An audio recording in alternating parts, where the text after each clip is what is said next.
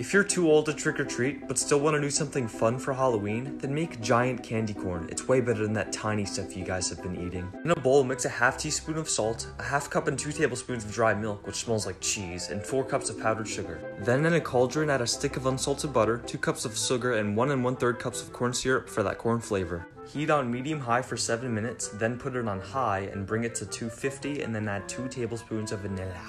Fold it into your dry until you get a dough, and then you have to karate chop it, add some yellow, orange, connect. Oh, I'm deep frying this whole thing. I wish I was kidding.